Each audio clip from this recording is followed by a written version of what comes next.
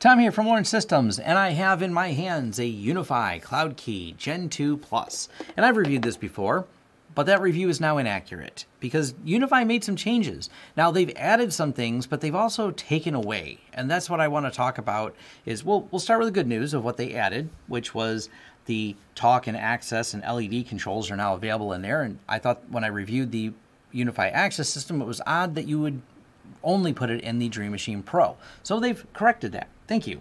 But here is where the problems come in. And it starts in the 2024 firmware. Now, roll forward a little bit. The 2026 firmware is what's available now, and my Cloudkey is running 2026, so that's the latest as of January 23rd, 2021. Latest non-beta firmware available.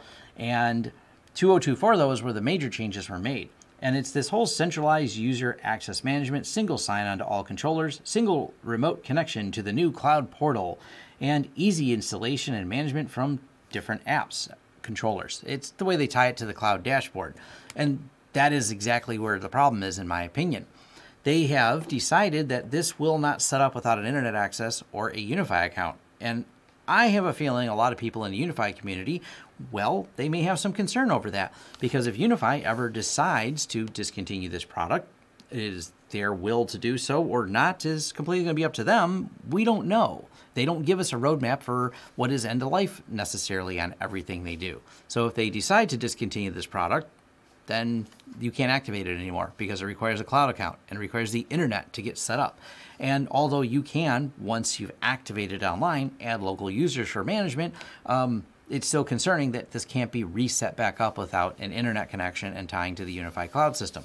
So that is a problem. The next problem is they removed the ability to do multi-site hosting.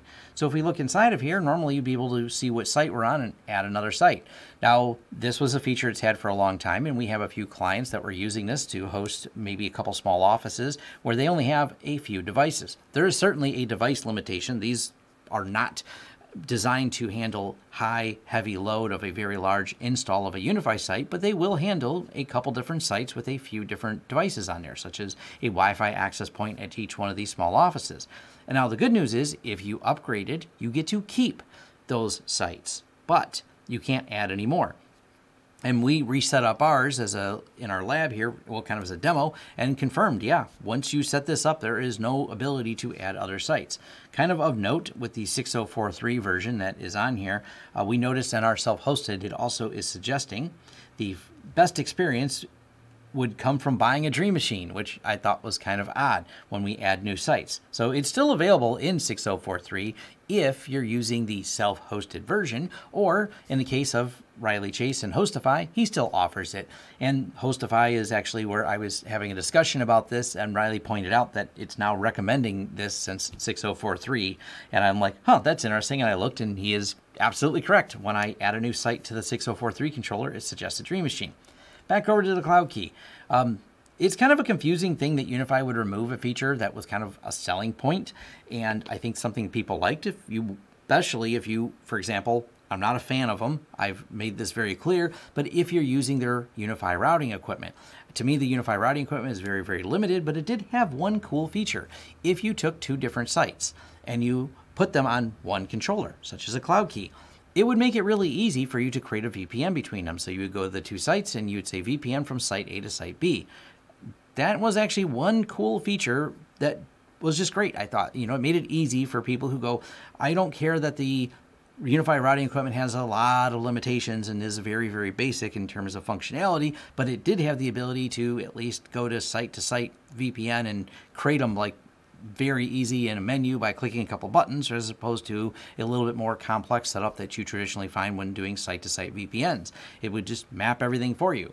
Well, you've now removed that feature, and that particular client we're talking about, that's what they do. They only need the most basic of routing functions, but they did have their sites tied together, and now they can't do it on a Cloudkey, so now they have to find a hosting solution, either A, hosting a server themselves of a self-hosted controller, or B, as I had mentioned, I've reviewed HostiFi on this channel, and I've always thought them, Riley and the team over there, as a great tool.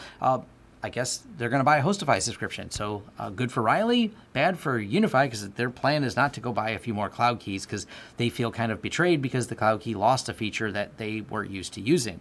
But I wanted to bring this information out there and just share it with the crowd. Let me know what you think down below. Let me know what you think over in our forums if you'd like to have a more in-depth discussion about this. But I just wanted to bring this up because I thought this was kind of a weird move on UniFi's part to just yank these features out of the UniFi. The ability to set it up offline, which I almost was like weirded out a little bit when people started saying, I can't set my Cloudkey offline like you said in your previous video. I'm like, why not? I thought the user might have been having a problem. So we did confirm by master resetting that's a problem. And when someone says, I can't figure out how to add another site, which was our client, we're like, what do you mean you can't add another site? And yeah, these type of surprises I don't think users really like.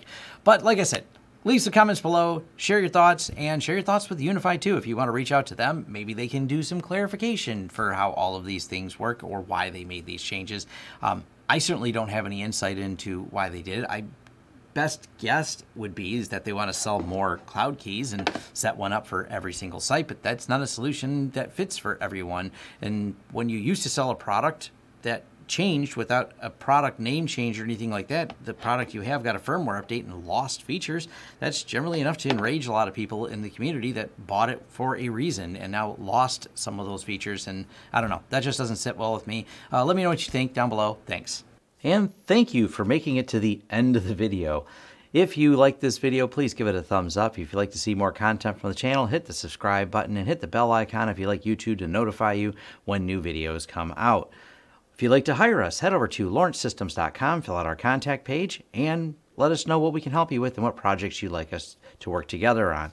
If you want to carry on the discussion, head over to forums.lawrencesystems.com where we can carry on the discussion about this video, other videos, or other tech topics in general. Even suggestions for new videos, they're accepted right there on our forums, which are free. Also, if you'd like to help the channel out in other ways, head over to our affiliate page. We have a lot of great tech offers for you. And once again, thanks for watching and see you next time.